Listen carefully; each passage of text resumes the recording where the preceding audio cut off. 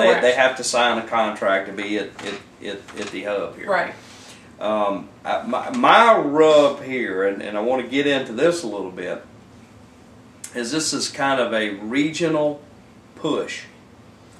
And Commissioner Gordon Gooden, I heard him say that he would be willing to put this money out even if Southwest went to Okaloosa County. Yes, I heard something like that. And I'm just going to have to say that I completely, wholeheartedly disagree with that. Well, the money's not going, the bed tax money now we're talking about, they would implement another cent, bring it to 5 cents, and they would put a cap on that, $200,000 cap per year.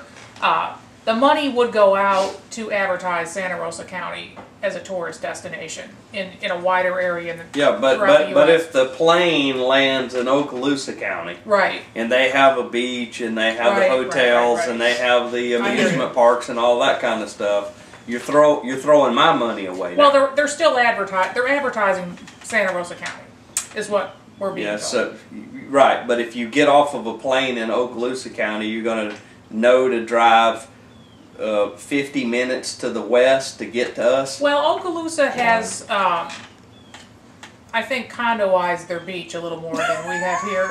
So if you're looking for the wild beach, you probably still have to come over here. I mean, you'd be better off heading towards Navarre anyway. Right. So the bottom line on the dollars, ladies and gentlemen, is, and I did find this interesting, the TDC, the Tourist Development Council, $125,000 today. Right. Then another $125,000 from Team Santa Rosa. Now. So right. Which means from the Santa Rosa taxpayers. I got to stop there a minute and say, wait a second. Team doesn't generate any funds. They're not selling donuts on the street. They're not. Yeah, they're not helping me sell shish kebabs to raise money. It's taxpayers' money. Correct. Yeah. So Commissioner Don Salter and Commissioner Gordon Gooden and Bob Cole, who's over economic development, just because you want to say it comes from Team, it still comes from us, the taxpayer. Yes. And I just. If they come to Pensacola, look, I'm okay with this. They go to Okaloosa County, I'm not okay with it. I just don't think we should raise that money. I mean, for goodness sakes, recently the zoo asked for a little money on an entity that's already here, and I know there's some questions involved in that entity, but they were pretty much just shut down, no way, no how. And there's 30 or 40 jobs over there. And just no way. But all of a sudden, there's talk of Southwest, and I'm hearing numbers potentially as high as $1 million coming from Escambia County. Well, speaking of tourism, Deborah. Speaking of tourism. Right.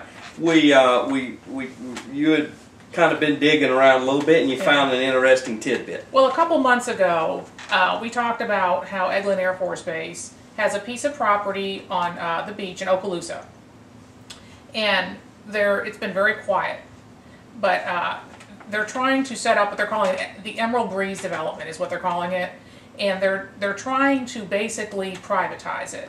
It's right on the beach. It's just a big empty swath in between two with developments all around it. They want to give it over to a private lease, basically a 40, 50-year type lease, and then this company will run a hotel for them. And will I get to go to that hotel? Well, they're saying that you will. I've asked them some questions about whether ordinary old Floridians are going to be able to get in there whenever they want to, and I still have not received any answers back. But here's the problem, is according to federal law, if Eglin decides they don't need a piece of the beach that they're sitting on, federal law requires that they return that beach back to the seashore. Right. That is part of the national seashore. And so what they've done is they've said, well, we might need it one day. We have training operations in the area. We're keeping it in our back pocket. So there's about 400 to 500 feet there that there's but there's buildings on 3 sides of it and water on the south side of it, of course. Right. So, buildings on two sides. so maybe they're thinking about doing a war game there. Get out the machine guns, maybe exactly. pinpoint bomb droppings there. Exactly. I got a reply from them that said, well, we might use it one day. We might still need it for our training operations one day. So that's sort of the loophole that they're using to say, well, we don't have to turn it back to the seashore, which is that beach belongs to the public. That's why it's designated National Seashore Property. Right. Well, look, and we've batted around the beach stuff before. It gets back to the people that want to control the beach.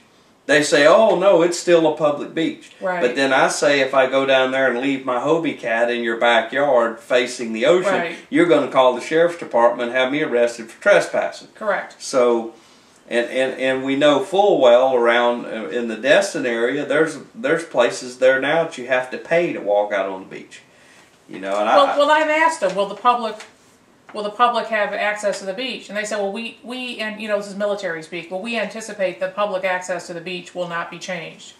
Well, what does that mean? I mean, it looks like there's a line across the property right now. Well, it just continues to, and I think if we had the time and you go back, you're probably going to find that the other portions of that used to belong to the military, and that's how those condominiums got there to start out with. They just happen to be holding on to that one for some reason. I mean, right. Well, and that's a concern, is if they're turning a piece of private property over to a piece of public property over to a private, right. Hotel, whoever, and 40 years down the road, they're just going to, it's going to be a handover. It's basically right. a de facto handover of what is a piece of the National Seashore. Right. Well, it just, one more example of the government with too much power, and they just want to play games with it. There's no right. way that piece of property will ever have a military use. Well, and here's the thing: is if they've got a hotel there and they're charging, I don't know, special rates, whatever, for the military, that means all the hotels around there then lose all the business. Right. That would have come from those, and right. This is what we're unfair competition, exactly. using government taxpayers' money, right. to prop up, right, which is okay with healthcare, but not with the beach. Yeah. Well, Deborah, let's. One other thing while we were kind of mentioning something about the zoo and whether you're for it or against it. There was a little rumbling that went on.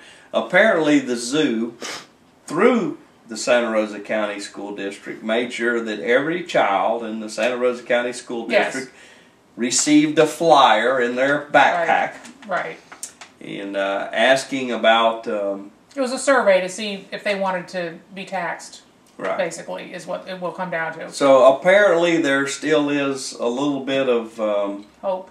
A little hope. Yeah. Yeah, they're still working the zoo issue. So we shall see. And we've kind of said in the past, I don't have a problem with that, but the people who are running the zoo now, especially after what happened with the baby hippo and the giraffe and all that stuff, got to have better oversight. Well, they need to cut their losses. They need to say, look, we can't make a go of it.